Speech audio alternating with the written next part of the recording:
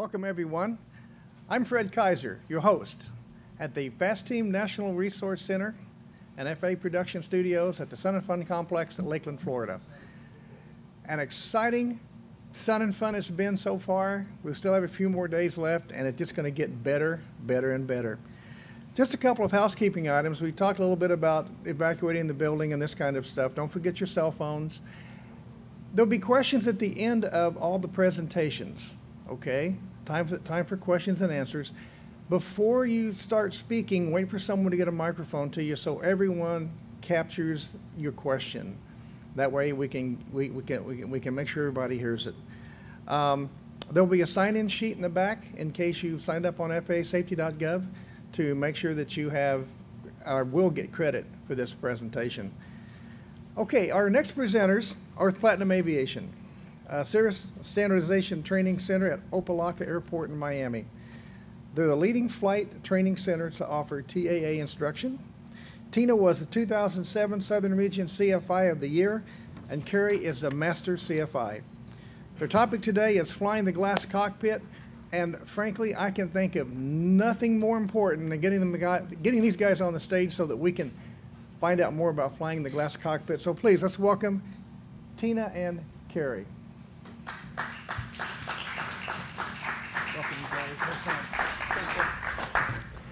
Thanks for a nice introduction, Fred. We're from Platinum Aviation, and he said at Opa-locka Airport. We just opened a new premier facility at FXE. If any of you've been there, it's the old Banyan facility, and invite anybody to come out there and see that. We have, this is Tina. She was, like he said, the 2007 Flight Instructor of the Year for the Southern Region. I put 2006 on the presentation. She reminded me this morning that I was wrong. We're both Cirrus standardized instructors. Between the two of us, we probably give more Cirrus instruction annually than anybody. And this is Kerry. Kerry Hackney is our chief pilot. He's a former NAFI master flight instructor, CFII, MEI, ATP, and a Cirrus standardized instructor pilot. He's also a lead FAA Fast Team representative. We're both very active in the Fast Team. That's our contact information. I'll put it back up at the end if anybody wants to contact us after this. We're here to talk about instructing, yeah, you said instructing in glass cockpit airplanes, but also examining in glass cockpit airplanes. What the DPEs should know and the differences in these kinds of airplanes. So we'll talk about what's so different. We get a lot of instructors that come to our facility that want to teach in these planes, and they don't really understand that there's a big difference in the way you go about it and how you teach in these planes. We'll talk about what's different with the applicants. This is skewed a little bit towards Cirrus because that's what we do about 90% of our stuff with. But the applicants we find are a bit different. And we'll talk about how that affects the training and the safety and everything involved with it. And how it affects the pilots and you and anybody out there that's an instructor. You want to take the aircraft? Sure. First, we'll talk a little bit about the aircraft. Most of the technologically advanced aircraft are much faster. The Cirrus and the Columbia, well now the Cessna 400 and all, they're much faster, and it makes the airplane that's more capable and people are going to use and go places faster after they get a private pilot's license, and that figures into this vastly. They're much more sophisticated systems due to the sophisticated avionics. You've got some of the aircraft have 2 alternators, 2 batteries, maybe 4 moving maps at one time in the aircraft, and it can be a lot to keep up with, especially for an instructor. You know, typically people that were getting their private pilot's license were doing it in a 172 or a very simple airplane. Tina and I and our instructors, we routinely teach people from 0 time in SR-22 turbos that go 219 knots and up to 25,000 feet. So we're having to prep these people that we're going to turn loose on a solo in a plane in a complex high-performance airplane, well not complex, the year doesn't come up, but high-performance airplane that is not typical of what private pilots solo in. So you have to have them trained to a higher level before you ever turn them loose. The high altitude operation. You just touched on that, yeah. These aircraft are generally way less tolerant for bad airmanship. In some of these sophisticated aircraft, you're not going to be able to get away with bad airmanship, with slightly not so great landings, or well, that was good enough. Good enough in these aircraft has really got to be spot on. It's got to be done exactly the way it should be. And it figures into the faster thing too. I mean, like I say, you got a low time guy. I mean, just tuning the knobs and tuning the frequencies in these planes, 30 miles can go by before they get put in what they need to get put in. So they got to be way ahead of things. The aircraft are much more capable. And this kind of leads into another area of teaching where, because they are so capable, they're designed to be flown from point A to point B. They're designed to be a traveling machine. We as instructors have to work with the PTS, but the aircraft is much more capable than what the PTS calls for. They are cross-country machines. Yep. Now the applicants, and like I say, this is skewed serious because that's what we do, but we've dealt with this group of people for a long time, Tina and I have, and they're all highly successful. They're renting an airplane to learn how to fly, and some of them are renting an airplane that's $350 an hour plus the instructor to get their private pilot license in. So it's a little different.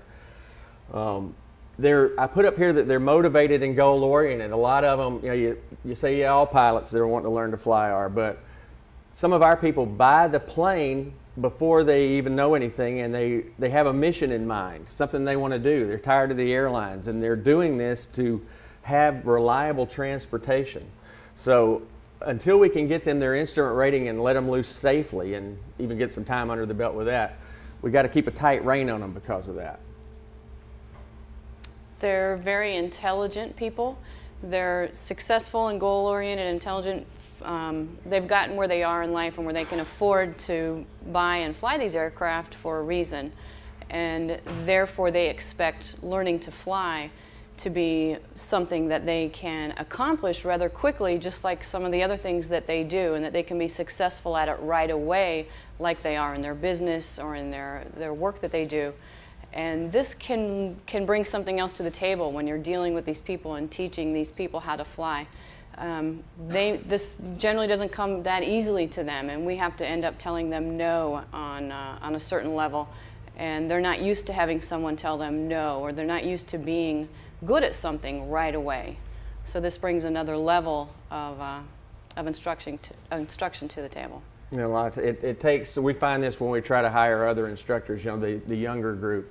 It takes a pretty powerful instructor to stand up to some of these people. They're highly successful businessmen, and to tell them no, they shouldn't go today is sometimes a difficult thing. They're much more likely to use the aircraft in a real way sooner. That's part of the reason why they've sought out this type of aircraft, the technologically advanced aircraft, is they have a mission. They are learning to fly and buying the aircraft because they have a need and a mission to get from point A to point B, whether it's for work and they're tired of the airlines, or it's for family. They have houses in different locations throughout the U.S. or the islands, and they're fully expecting the day they get their ticket to load the plane up, get in it, and go somewhere on a trip, on a real-world trip. The old thing in aviation that instructors all had to worry about, to get their itis and counseling people not to get that mentality, applies in these planes far more than it does in the little planes that people were running around getting $100 hamburgers in. Because like I say, they had these missions in mind, and they were getting their plane. I just had a guy got his private pilot just a couple weeks ago, and he went off and went to Boston from Miami on one of his first trips. It's just not what you usually see. The teaching process, don't ignore the technology. This is something that I see a lot. I fly with a lot of instructors every week, and this is one of the big issues with instructors that have a lot of time in the high technology aircraft. I just flew with a gentleman this week. He's got about 1,000 hours in Cirrus aircraft, and I don't know if he was purposely trying to go against the technology, but the way everything was set up, the multifunction display, the 2 GPSs, none of it was set up to help him with the flight. None of it was set up properly. And when I questioned him on how he had the items set up, the avionics set up, his answer to me was simply, well, I used to teach in a 1972 Warrior. And, I can fly without all this stuff. And my answer to him was, well, yeah, I used to teach in a 72 Warrior as well, and I cherish the fact that I have traffic and a moving map and all the technology here, and let's get it set up where it can help us and benefit us on our flight. And I had even a little difficulty convincing him that it's there for a reason and to kind of embrace the technology. So we run into that. And you're cheating your student if you don't. I mean, they're flying these kind of planes for a reason. They're highly capable, and you need to embrace that and show them how to work it. We get a lot of people that come to us that learn somewhere else, and we find that they know very little about even the most basic things about the autopilot, for example. And they'll say to us, "Oh, my instructor told me I really shouldn't be using the autopilot." Well, you know, if it's in the plane, you need to know how to work it, and you need to know how to work it flawlessly. Being an expert, if you're teaching in these planes especially, or even just flying in them, you really need to be an expert at the technology and what's available in your aircraft. I ran into a situation 2 weeks ago where I was flying with another pilot in a very sophisticated aircraft, and we had an abnormal situation in IMC and terrain up in Montana, and he completely reverted back to the old standard VOR, you know, swinging needle, was tuning the ADF, and we had full FMS available. We had terrain pages on our PFDs, and this person, if you're not an expert at the technology that's in the aircraft all the time, if anything abnormal happens, you're leaving yourself really open for something bad to happen. You know, and if you're an instructor, as an instructor, you need to learn this, the avionics in the airplane so flawlessly that you can do anything with it by talking your student through it without touching a single knob. Because if you're the one always touching the knobs and turning things, they're never going to learn it. And you absolutely need to learn how to do that before you teach in these airplanes. These aircraft call for a lot of creativity in the teaching process as well.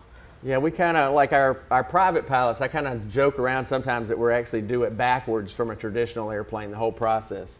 Because in a simple airplane, you take them out and you do the normal things, and by the time you teach them how to land, they don't know how to go anywhere. And in our airplanes, from lesson 1, we go somewhere. We get them into the button pressing process, entering flight plans, although a simple one, just to a destination. But every single time we go somewhere, it's more scenario based. It's not maneuver based. So they're making critical decisions about what's going on when things go wrong, for example. Staying up to date with the latest technology. That's changing every day. It seems like it's changing, and it's very difficult to stay up to date with the systems in the aircraft that we're flying. Tina and I give these presentations a lot. I'm getting to the point to where I tell everybody anything that I say today doesn't have anything to do with this tomorrow. It's really amazing because in the old days, airplanes, you had to have an airframe change or an engine change, which was a big thing before anybody had to learn anything new. Now it's just a bunch of ones and zeros in a computer, and the whole thing operates completely different. You get an 11-year-old programming this thing, and you got a whole different technology. And quite frankly, I don't know how anybody, other than people that do this all day, every day, can keep up with this stuff. And we even have a hard time keeping up at times. Now, we got advantages up here, and we've given these presentations a lot and talked about the advantages of these airplanes. In this particular case, we're not talking about the advantages of the airplane so much. We're talking about the advantages the airplane gives the instructor from the instructor point of view. Situational awareness. If you're teaching an instrument student, for example, you can see far out, you know, your situational awareness, where you're at, and you can plan what you're trying to do and the situation you're trying to set the student up for. Works out really well. Traffic avoidance is the same way. You know, we have active traffic in these planes. It makes it, you know, in an instrument situation, you're forced as an instructor to be looking inside a lot because you have to point to things and show them what to do. At the same time, you can't get suckered into the idea that the traffic is always going to work. If the other guy doesn't have his transponder on, guess what? And it happens a good bit. It all contributes to the overall safety. I feel much safer in these planes, I really do, when I'm out teaching in them. And it makes for easier transitions between aircraft. Once you know one system, and we're going to get into this a little bit about how they present in different airplanes. You know, when you're jumping into a new plane, the first thing is where to look. That's the first thing you got to learn is where to look, and so you can get your information fast. And in these planes, I find it real easy. You jump into one that's similarly equipped, and the transition is much easier. And we'll talk about this last one here in a minute. Do you want to add anything to those things I talked about, Tina? Nope, I think you covered it pretty good. Flight instructors have always been known as a field where people worked until they could get a real job, and so they never were able to charge any kind of realistic rates. This whole thing has changed that, and I think we're proof of it. If you really are an expert in what we're doing, because there's only 500 or so Cirrus instructors around, but if you're a true expert in it, you'll be sought out so much that you can charge realistic rates. She and I always had a waiting list of people wanting to train with us because everybody knew that we knew this better than anybody. And so if you're an instructor and you want to make a living at it, become an expert at these things. Disadvantages, again, to the instructor. Too much time with the eyes inside the cockpit. This is probably the biggest one, I would say. There's so much to look at in there, and it takes a lot of flying time as an instructor to know instinctively exactly where you need to look for what information it is you're seeking out. And it's very easy to just keep your eyes glued inside the cockpit with all the maps and the traffic and to get lazy with it. Yeah, you know, that's a common thing you tell student pilots, you know, but then as an instructor, you find yourself getting, I don't want to say lazy, but you're in there trying to teach the guy the very material that you don't want him to look at. You know, you're saying look outside, but no, you need to look inside to learn this stuff. So, and there's more of it than in a conventional airplane. And it leads to increased cockpit distractions in a high traffic environment. You got to be careful. There's just way too much to look at inside on the screens. Anything to add to that one? Nope. You want to talk about that, I know. Yeah. Information overload. This is expected when the first few flights in the aircraft, whether they're a student pilot or a seasoned instructor, everybody's going to go through the information overload because you don't know the sequence of events of the avionics. You don't know where you need to be looking and so forth. This happens I see it a lot with instructors that have maybe, 50 to 100 hours teaching in the Cirrus or the glass cockpit, and we'll go out and do a check flight, and I can see them managing the avionics and managing what's going on in the aircraft, but then having to make a radio call becomes a little difficult for them. They have to think about making the radio call as to where they are and all that because they're overloaded with all the avionics that they're going through and trying to teach. So we see this a lot. Now let's talk about it from the student side for a minute. You say, well, what would it be like to learn how to fly in one of these airplanes that has all these buttons? Because there's a lot to look at. And when we first started doing this, I wondered that and wondered where that would go. Quite honestly, it doesn't make a difference. A guy that doesn't know how to fly doesn't know how to fly. And you stick him in the plane and you say, this is it. He doesn't know any better. That's it. And that's what he knows he has to learn. Some of the most difficult ones we have are the higher time pilots that have flown simple planes for a long time. Those tend to be harder people to get checked out in these kinds of airplanes. They're kind of fixed in their ways and they don't really want to embrace this. Even if they want to, they're just not doing it. Lack of currency really plays into these planes. The analogy I use is my remote control for my television at home with my home theater unit. Has a lot of buttons on it that I hardly ever use. And if I roll over on it when I'm sleeping and my TV goes off, it takes me 30 minutes to get the thing back on. Sometimes I can't get it back on, got to call for help. But these planes have an equivalent amount of buttons in them, and I fly them every day, all day. And sometimes I wonder what it's like for the guy that flies it, once a week trying to learn. Or even worse, a guy that owns one or only rents one and he flies it once a month. We're a little more strict about our renters because of that. They have to keep up a little more currency than most renters. I know it even happens to us. I'm primarily teaching in the Aviation system, and when I have a student in the G1000 system, if I haven't flown the G1000 in a month or a month and a half, I'm going home the night before with the G1000 book, and I'm reading it, and I'm reading the notes that I took when I went to G1000 school, because I'm not going to know where to tell him what button to push or so forth. And I'm doing it every day. I still have to take it home and study it. Like me, I mean, I got thousands of hours of teaching in these things. In Platinum, we just did a major renovation of the place and opened that new big facility, and that was a huge deal, and I was involved in a lot of that and wasn't doing much flying for the past 2.5 months, I suppose.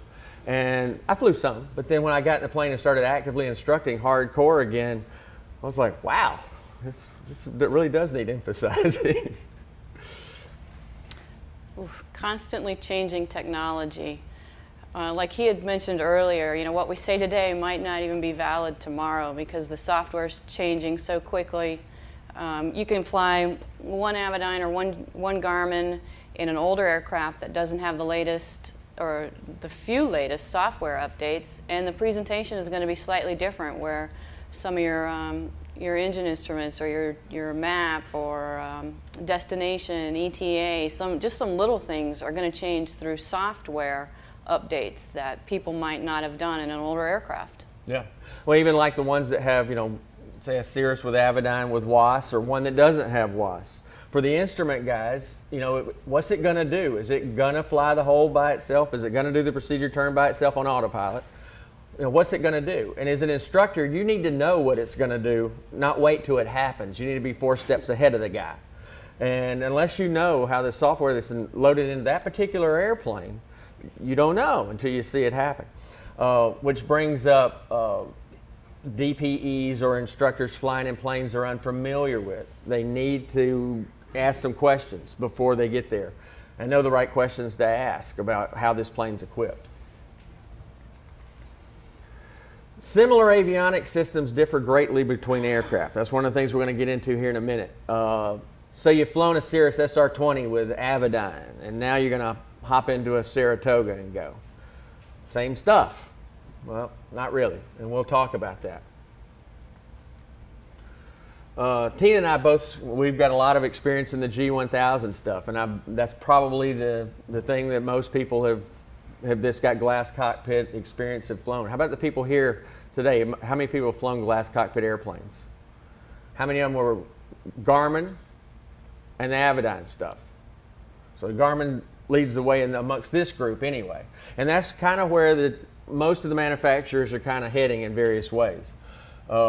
I would say that the G1000 stuff is less intuitive. You need to learn it better before you actually use it. The Avidyne's more intuitive. You can see everything is right in front of you. If you don't know how to do it, you can typically read what's on the screen and figure it out. G1000's not that way. Anything else you want to add to that?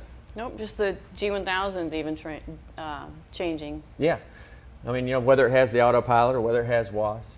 But I think most people's initial experience with this stuff is the Cessna type product, the 172 with a G1000. It's still a slow airplane. It gives you a lot of time to punch the buttons and figure things out. Like I say, our private pilots that are flying a 22 turbo, they're moving along pretty quick. And it's amazing to me sometimes that we get halfway across the state before a student gets something figured out that I know they should know, and I'm still coaching them along, and we're halfway across the state before we get going in the direction we're supposed to be going. And talk about changing in technology. That's basically, you know, the Garmin perspective. It's in the Cirrus. It's a very nice system. It's based on the G1000. A lot of things work the same, but it's a lot different. There's a lot more technology there. As an instructor, there's a whole lot more you need to be versed in how to operate. As an instructor teaching a private pilot from scratch, 0 time in that thing, it's going to be quite a chore, and the instructor better be super sharp or things are going to get behind. And super patient. And super patient. The patience level that takes sometimes in these things is a good bit more than in conventional airplanes. We might be a half an hour on the ground on the first few lessons with somebody in this aircraft before we're ready to get to the hold short and take off. It might take even a half hour. Yeah, sometimes I look at the Hobbs meter right before we take off. I look back at it and I'm like, whew, that was a long time. Yeah. But you can't rush them. They won't get it. You can't get impatient. I know from my own experience and other people I've talked to, a lot of instructors, to me in a conventional airplane, The panel that is least understood is the audio panel, because most instructors get in a hurry and are punching the buttons for the student. And this thing is like one giant audio panel. You can't get impatient and start pressing the buttons for the people. You got to talk them through it, let them make mistakes, and let them see by the way of their error. If they punch in an error, let them leave the error there when it's safe to do so, and let them make the mistake and see what the result of that error is. It's really important to teach them to set and verify. Don't set and assume in these things. That's the standard Avidyne display system. It's got the 2 separate GPS units that you can manage individually. I actually like that feature. I like being able to set that up however I want to. Now the thing is about these, these two same planes, Cirrus SR-22, same thing. But as an examiner, the way you examine in these planes varies greatly between the one we just showed and this one. How do you have an instrument student do a failure? In the Cirrus perspective, it's very difficult. There's so many redundancies to that thing, you almost can't make a realistic failure happen in that airplane. In this Avidyne system, there's a lot of backups. But there's a proper procedure that you would need to know, and we don't have an hour to go through each and every one of these. But what I'm seeing is DPEs not properly examining people. Yeah, because they just don't know. We end up teaching our students how to handle the failures properly by shutting things down, pulling circuit breakers, and going through the proper procedure with a failure. And then we also have to prepare them for that on their check ride. The DPE is probably not going to allow them to actually shut some systems down and pull the actual circuit breakers, and it's completely different procedure if you're not actually shutting the system down or pulling the appropriate circuit breakers.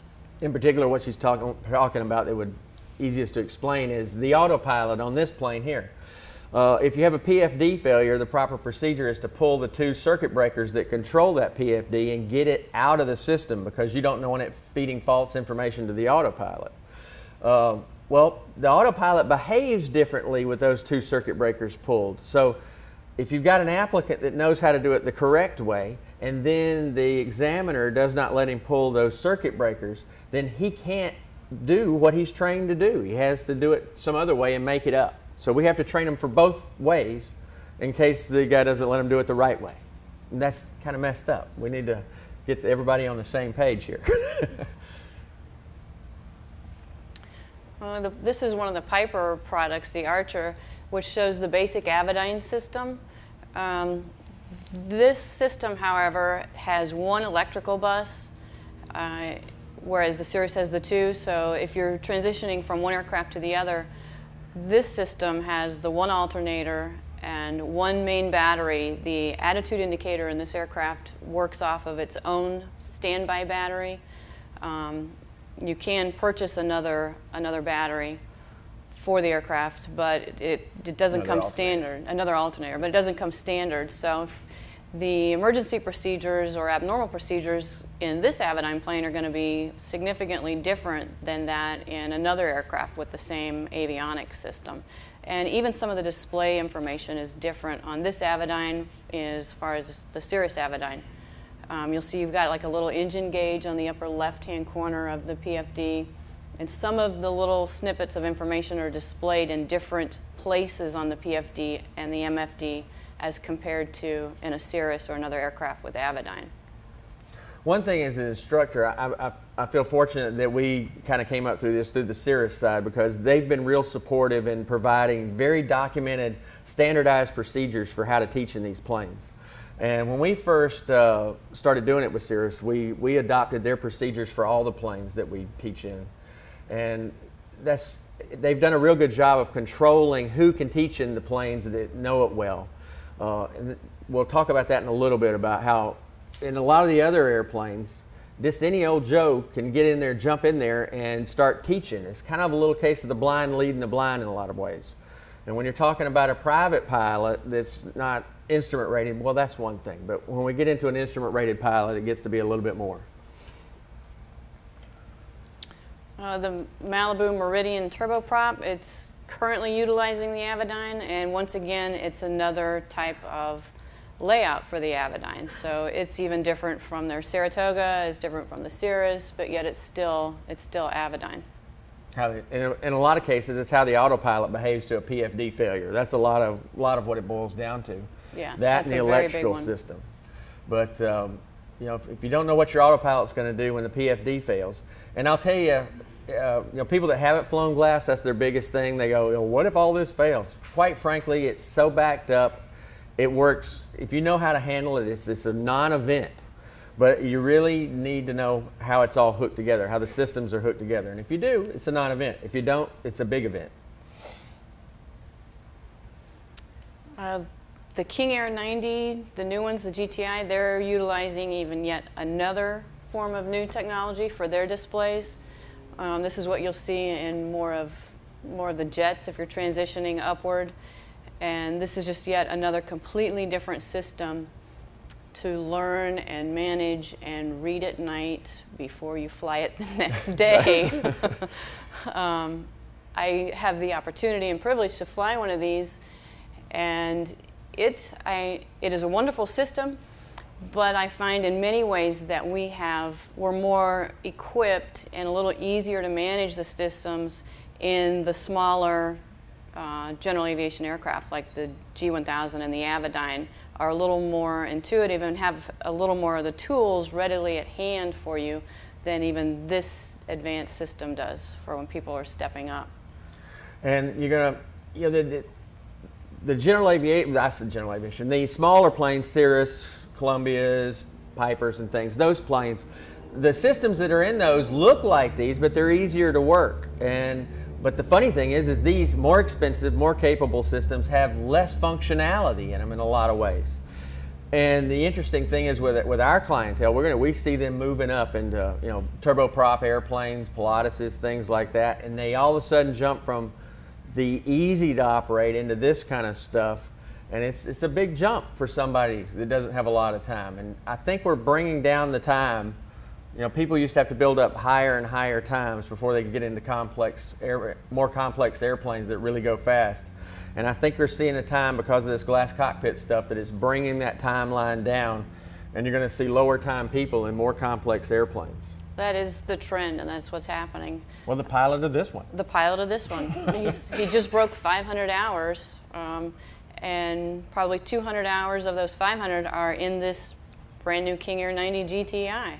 Yeah, I just got him his multi-engine rating not long ago. Last May, a year ago. Yeah, and now he's in a King Air 90 GTI.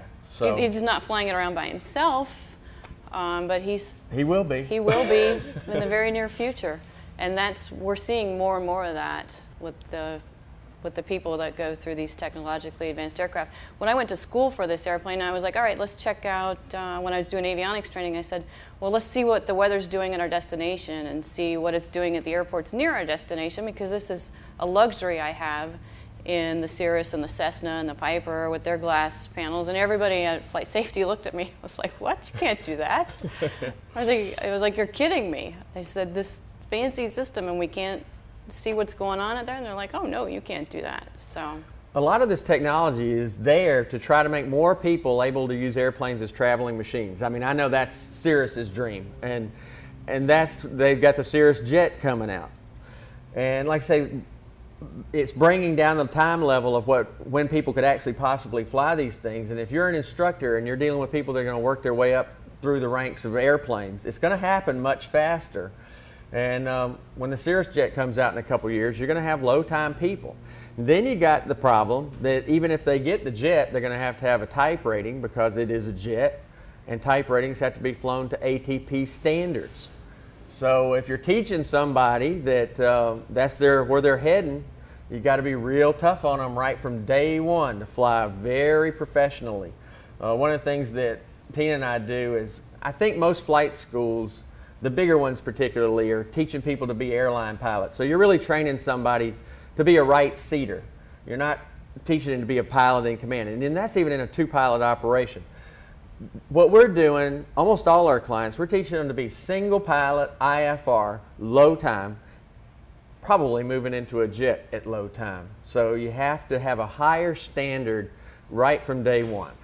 Well, and at the very least, from day one, these people flying the technologically advanced aircraft, they're going to be they're out there in the system the day they get their certificate. They're out there filing IFR, loading up their families. They're out there on the airways with you and I. I mean, they're going somewhere. They're the decision makers now. You know, we have to train them from day one to be able to fly the aircraft and be the decision maker, take responsibility for everything that's going on, which can be quite challenging. And we talked about moving into the Mustang. It was one of our instructors right now is out at Flight Safety doing it with a customer transitioning into this thing. And he texted Tina the other day Yeah. about the difficulty the customer was having with this because he thinks it's so simple. It looks like what he's got, but not screaming along at 350 or whatever. Yeah, and the customer, he learned from scratch in G1000. So he's familiar with the avionics, and he's still having a difficult time, the owner of the aircraft. This presentation we're giving is a variant of one that I just gave recently at FSDO 19's annual DPE meeting, because Tina and I both teach the inspectors down there at our FSDO about these planes. And the point that I keep making to people, and I think they're getting it, is it's to the point with these things that I don't see how an inspector can walk up and ramp a guy and know what he's looking at. I just don't know how it's possible. They're changing so fast, and us doing it professionally every day of the week, and she and I are incessant readers about this stuff. I don't know how you can keep up. And DPEs, same thing with them. They need to learn the stuff before their name is going to be the last name in that book. And if something happens to one of their applicants that they sign off on, and then something happens to him, the lawyer's going to be going back and going, who signed off on this guy last? How much time did you have on this airplane? So need to be thinking about that stuff. And you know, here's a third system that Cirrus looked at seriously there for a while. This is the L3. And in the end, you know, I was talking to some people there, and they really liked the system, but and I'm not talking for them, but in the end, it boiled down to how you're going to train all the Cirrus instructors out there and keep everybody comfortable on 3 different systems, because you just keep adding these different systems out there. And it was a very good system, but it's hard enough keeping up with what we got. So it kind of comes down to specialization. You know, with planes under 12.5 that aren't jets, you don't need a type rating. And a instructor can just jump in any one of those. You know, if he's a single engine airplane, here we go. But do you really know it? And then maybe is it coming time, you know, Cirrus has forced it upon us. I mean, we have to be Cirrus instructors. That designation only lasts a year. It has to be renewed. We go to conventions every year. But the CFI that's out there that's not part of that program, is it time for people to think about specializing in certain types of equipment? And then if you do, then you can be in high demand and charge more money and make a living at it and not be pressing on towards some other career. Anything you want to add to that? No. So, you know, how does all this technology affect the training requirements? I kind of touched on that a little bit about, you know, that we got to train them to a higher standard because where most of these people are headed. You want to take that? Well, clearly systems knowledge is important, as we've been discussing. You need to be able to know and be prepared what's going to happen when you have a failure and how everything is tied in together so that you know how to do the procedures properly. Well, I tell my people first thing, you know, because a lot of the training we do with these things is failures once they know how to, you know, when we're doing transition people that know how to fly already. And I teach them, you know, you can't fix something unless you know what's broken and then how that interfaces with everything else. And then warning lights when they come on. These things are electrical, they're computers. I mean, you all have computers and you know how they misbehave. You know, if a light comes on, oil pressure light or alternator failure light or something, you almost got to assume that it isn't so just for a minute and then go to a page that tries to prove that it is so through some other gauge or method. Don't be so quick to jump to a, you know, oil pressure light comes on, and I've seen people just declare their own emergency that wasn't. And I kept telling them, you know, in a simulation, I said, the motor's still running, it's just the light that's on. And they keep pressing on into what eventually would have been an off-airport crash for a simple light malfunction came on. You know, all you had to do is go to the engine page and see that temps are all under control, everything's cool. It's a faulty light. But you see that a lot. You do. The button and knobology are key. We can't say that one enough. Knowing what button and what knob is going to get you the end result that you want. And this is something that only just seat time is really going to get you. I see instructors try to sit in the aircraft with external power and try to go through everything, and hanger fly sitting in the aircraft. And until they get up in the air and go through it in a real scenario, cross countries, they just don't, they won't get it until they get in the plane and start flying it. Once you basically know these planes, the best thing to do is get in and go on a long cross country, a nice safe one and easy one, and just start pushing buttons. buttons. Just start pushing buttons. The GPS that you're not using, play with it. Make sure it's not on cross-fill and just keep playing with the thing. As an instructor, if you're going to get in a plane in actual instrument conditions, you better know this stuff super fast, because the student will mess it all up, and you got to be able to put it back in fast. So you can't have any hesitation if you're an instructor in these things. You got to know it very well. The ability to handle the failures, we've been talking about that a lot. Yeah, that's pretty much it. If you're transitioning somebody in one of these planes, that's the big thing. Yeah. Ability to hand fly and manage the systems.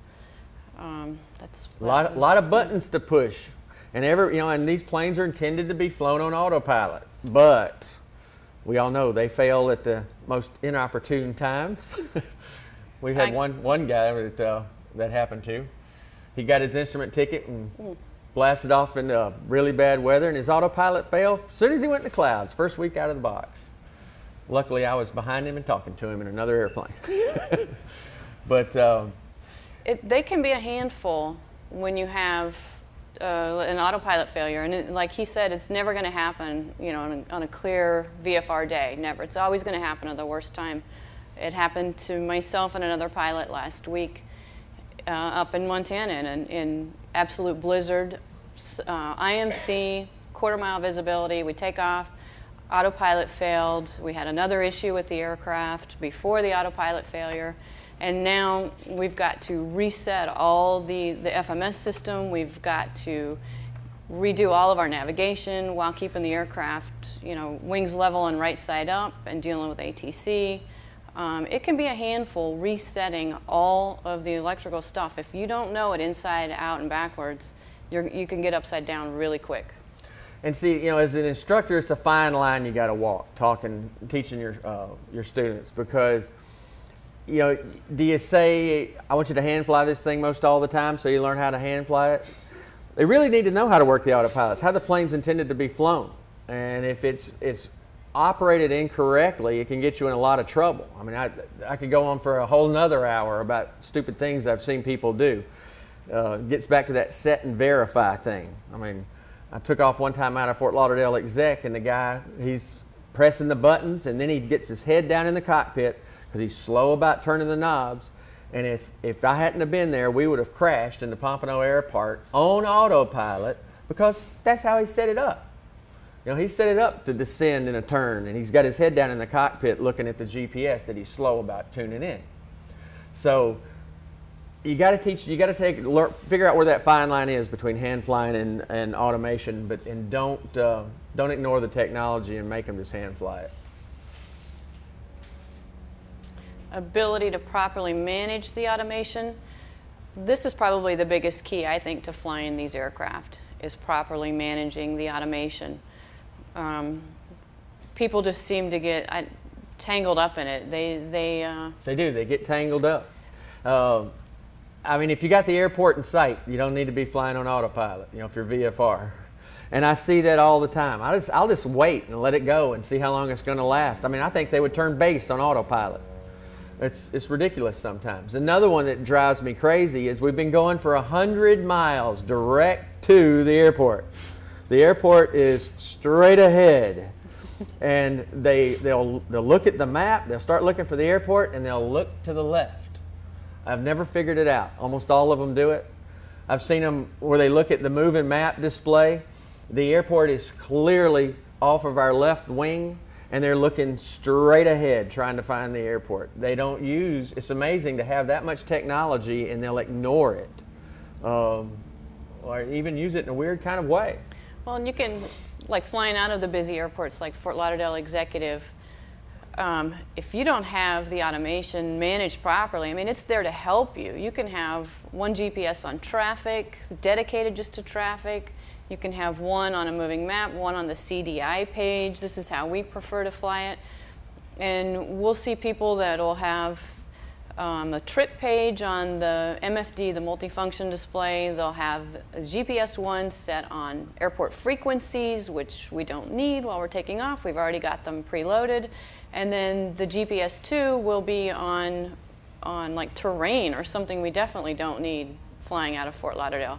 And it'll stay that way until they get their minds caught back up with the aircraft, until they're out of the busy airspace and caught back up with the plane and got the power brought back and maybe engaged autopilot by then. Then they'll start to manage the automation, but then it's too late. They missed out on where they really needed the automation to work for them. I see a lot of that. Checklists are another thing. Checklists on these planes are on the MFD. So we don't use paper checklists, and even the emergency checklists are always there. Something goes wrong, that button's always there. You know, and a checklist is not a do list. You don't have to sit there and go door closed, door closed. You know, you gotta manage that a little bit. But what you see a lot of people do is they'll dutifully do the checklist, and we teach them to have the climb checklist up before they take off, and then switch back over to the engine page so you got the checklist there ready when you need to do it. And I usually point out when we land back at the airport that they dutifully set that up and never went back to it, and it's still there. It's kind of interesting that people will ignore that functionality. Yeah, they do. And sometimes I'm talking about high-time people here. I'm not talking about, you know, a 20-hour guy that's doing that. Well, managing the automation, that's the biggest key to flying the aircraft, really. Yeah.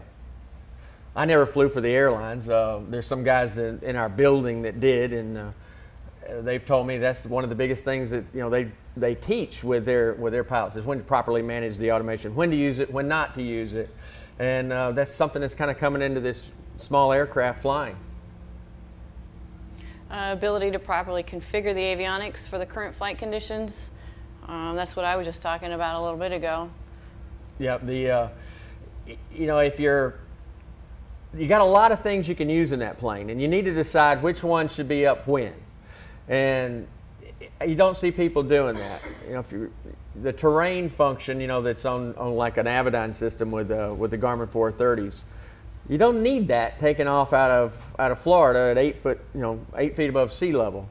Traffic's more important because there's a lot of airplanes. But, you know, if I was taking out of Aspen at night or something, I guess I would put everything on terrain. And how many other airplanes are out there? None. So, you know, we don't have to worry about that so much. And you got to use a little bit of common sense about it. Sometimes I tell people that, you know, they want to get into this rote memorization about what the book says do. And you need to stop sometimes, because they do need to know what the book says, but at the same time they need to stop. Let's use common sense, what matters the most right now. Anything else you want to add to that? No, that's key. What matters the most right now? It's common sense. You don't even have to be a pilot, you know. So proper knowledge of procedures by CFIs, pilots, and DPEs. That's what it boils down to. There is a proper procedure in an Aviation-equipped Cirrus when the PFD fails. There's a known thing you're supposed to do.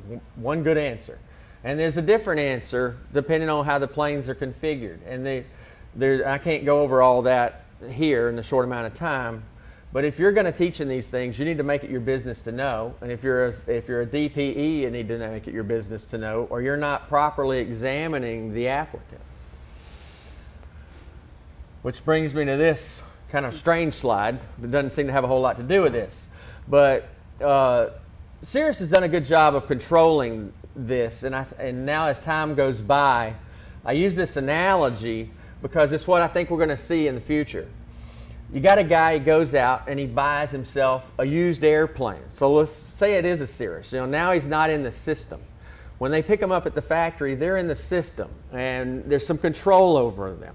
And there's, you know, they're told to use Cirrus instructors. Insurance companies are going to require it. So they're going to have to get somebody that knows what they're doing. So then you get this guy with this used airplane, and he gets a guy that gives him a big talk but really doesn't know what he's doing, and he's teaching him in this thing. And he's an instrument guy. All right, so if it's VFR, it's not such a big deal. And like with, you know, if Tina and I teach somebody, I know they're taught to such a much higher level than the PTS that I can send them to any examiner. I don't care how much they know or don't know. I feel safe when they get their sign-off because I know they're way past PTS standards. But in this scenario, you got a guy like that, and then he goes to a DPE that maybe this is the first time he's ever done a glass cockpit checkout, and nothing's stopping him from doing it. And so he does it. And he's an instrument-rated guy doing an instrument checkout. And so nobody ever taught this guy the right thing, and nobody ever examined on whether he knew it. And I think we're going to have more and more of this out there. And so we're trying to get more DPEs that have glass cockpit experience and really know the systems of these airplanes. Well, we see a lot of this go on. Yeah. We have a lot of these people show up at our doorstep, and some of it's been frightening. We've had the clients show up, the aircraft owners, we've had the instructors show up who've been teaching in these used aircraft and have never had the proper instruction themselves. And there's a lot of them out there, and it's pretty scary. Yeah, if you want to learn how to fly one of these planes, really do your homework if you're a pilot, and seek out the advice of other people that have done it, and find somebody that really knows this equipment, because you're wasting your money learning from somebody that doesn't know the equipment properly. It's very important, and there's just not that many people yet, I think, that are really highly skilled at it. There's a few. Anything you want to add to that one? There's our contact information again. You can email either one of us down there, and we're happy to take all the questions we can. Instructors that want to learn how to teach in these things, we can offer a lot of tips on how to go about that and get you started in it. But if anybody has any questions, we'll be happy to answer them. We got a mic for this gentleman over here. Don't ask me anything I don't know. Great. It's a great briefing. There's a lot of information that's not known, and a lot of factors that aren't appreciated. As you mentioned, one of the controlling factors really are the insurance companies. So what do they look for? What are the requirements, hours, or sign-ups that they require before they'll let somebody take a glass cockpit airplane? Okay. It depends on what airplane it is. The simpler 172s, for example, sometimes I see anything. I mean, they can, if they've never even flown it, the insurance company doesn't ask anything. Yeah, of I've it. seen that too. And the more high complex airplanes that are faster, Cirrus's in particular, I know, and I'm sure the Columbia 400, now Cessna, is the same way. Any of those, the insurance company is going to be more strict about it. The 22s, they want you to have a lot of times an instrument rating before they'll let you go. Sometimes they'll let you be private pilot with no passengers in a 22. So I've even seen a gentleman who had, I don't know, 1,200 hours in a Bonanza that he used to own, bought a used Cirrus SR-22, and his insurance company said that all he needed was 10 hours in the aircraft. That was it. No specifics on a Cirrus instructor, on anything, just 10 hours in make and model, and he was good to go. Do you think the FAA, working with industry, should come up with some sort of endorsement or glass type rating or something along the lines of panel specific There's actually been a lot of discussion about that, especially in regard to the instrument rating. You know, someone gets an instrument rating in a glass panel plane, they're still instrument rated. They can go get in that 172 Warrior and go take it up IMC. So there has been a lot of talk about that, but those things are very hard to regulate. Yeah, it's going to be, even if they decided to do it, I think it'd be a slow process. Anybody else? Yes, sir. Do the manufacturers have programs set up to train the trainers, and are they sort of at the corporate level of sponsorship, or can an individual sign up and pay on the dotted line. Do you want to talk to that one, or you want to? You can. I can talk more intelligently about the Cirrus one because that's one I'm involved in. But yeah, to be an official CSIP, Cirrus Standardized Instructor Pilot, you have to be taught by them. Up until recently, they were contracted by the University of North Dakota to do that. And that was the only way you could be an independent Cirrus instructor. Now, us having a training center, we can teach our instructors to be Cirrus instructors, but they're only Cirrus instructors as long as they remain under our watch and under our roof. So I know that Cessna has a program for teaching glass cockpit to instructors. I went through a version of that way back, but I don't know about all manufacturers. I don't think. Beechcraft is now working something, at least they are here in Florida, where if you're getting like the Bonanza with the G1000, they do have a program to get people through, which is similar to this 10, 12 hours in the aircraft, because I know one of the instructors that's doing it. But you can go sign on the dotted line and take the training. You might have to find an aircraft to do it in. Yeah, that's the... That can be a problem. They might not be able to provide you with an aircraft. Like, to be a Cirrus instructor, that's one of the kind of problems. You gotta, I say problems, I think it's a good thing actually. You gotta have time, a lot of time in the plane before you can, not a lot, but a bit of time in the plane before you can even do the training, the instructor program. And then the instructor program takes a good bit of time. And then, like I say, it's only a year's designation, and then you gotta renew it through either, they change it every year, online test, going to your annual convention or something. But it's good, it keeps us up to date. You get a lot of satisfaction out of finishing the training too. It's such a good program. When you finish that transition training, and especially as an instructor, you know the aircraft inside out and backwards, and you really have the confidence that you know you can get out there, get in it the next day or the next week, and teach somebody about it or take it somewhere. It's very beneficial. It's a really good program. Well, that's one thing I'd like to add. For people who hadn't done that transition training, it's such a good course. We get people that come to us that have no interest in flying that plane. They have their own plane of another manufacturer, but they've heard the quality of that course and how it teaches you to aeronautical decision making and make good decisions. And they'll take the course even though they're not going to be renting the planes. They're going to go back to their own airplane and fly it. So it's kind of different if you hadn't done it. Another fellow there in the middle.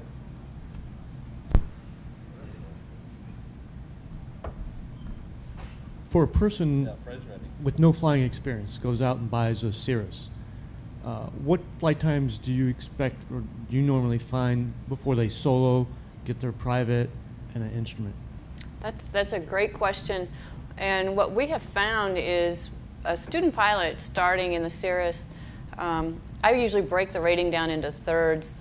In the general typical aircraft that people learn in, you solo in the first third, and then you continue learning about cross country and so forth in the second third, and then the third, the last you're brushing up on maneuvers. What we found that in the Cirrus, you're not going to solo until the last third of your training because the aircraft is so, it's just less tolerant for error, especially learning to land it. You really have to learn to land it properly, which then translates to landing any aircraft properly. But by the time the individual solos in the Cirrus, that person, he or she, can literally get in it. They're done with their training. They can get in it and fly confidently just about anywhere in the U.S. and deal with just about any airspace, any ATC, any